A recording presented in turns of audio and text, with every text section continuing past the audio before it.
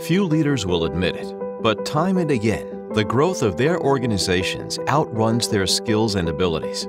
As their jobs grow bigger, leaders can get disoriented by new challenges of scale and complexity. At some point, most leaders will run into a wall of ineffectiveness, a stall point.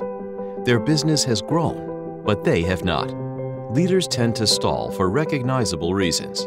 When they fail to provide purpose, when they allow their teams to splinter, when they neglect their stakeholders, when they fail to lead change, when they lose authority in the eyes of their followers, when they focus their time and energy in the wrong places, and when they don't or can't develop strong leaders under them. When confronting a stall, most leaders try to double down on the managerial and technical skills that have worked for them before. They work harder, reorganize, hire new people, and implement new systems or management fads. After all, they've been really successful in getting their organization to this new level. More of the same must be the answer.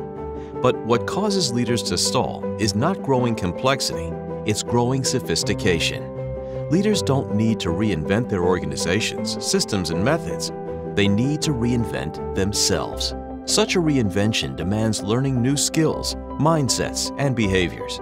It depends on increasing self-awareness, being more open to changing oneself, and tapping practical frameworks to address more sophisticated challenges.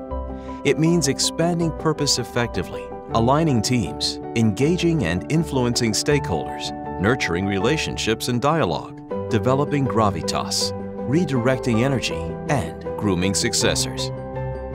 The book, What Happens Now, by Mark Nevins and John Hillen, can help you to embrace the reality that leadership stalls are a natural and reoccurring part of your success as a leader. Sooner or later, you'll face a stall, and when you do, Hillen and Nevins will show you how to bounce back and thrive.